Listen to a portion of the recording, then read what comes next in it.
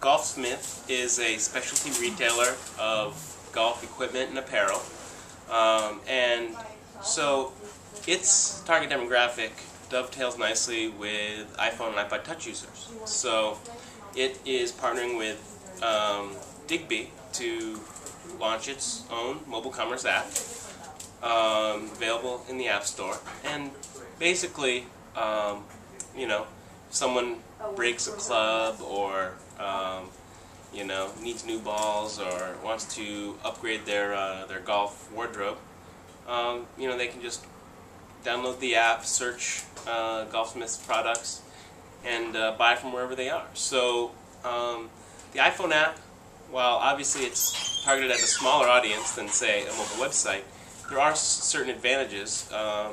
The fact that it's optimized for the handset.